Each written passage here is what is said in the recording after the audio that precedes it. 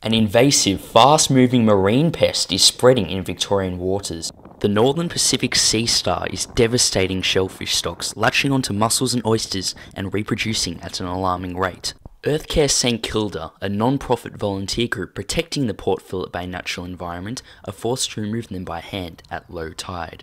With no natural predator, Earthcare representative Julianne Stewart believes the lack of publicity is a result of no government solution. I think it's been put into the too hard basket. There's no easy answer to get rid of them. Picking them up by hand is the best way, but you need to pick up every single one of them to get rid of them. I don't believe we're ever going to get rid of them. These ones here have been born in Melbourne, and I think they're pretty much here to stay. The Seastar, native to northern Japan, China and Russia, was introduced through the bilge water of boats.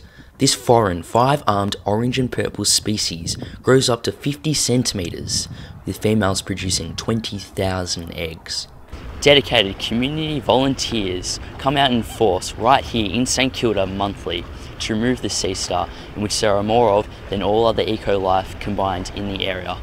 Even when chopped in half, this species still survives and breeds. So desperate is the need to contain these spreading cane toad-like pests, a permit is compulsory to be allowed to remove them from the ocean. 500 and 700 a year, 100 kilos a year, and still we can go out there and see heaps.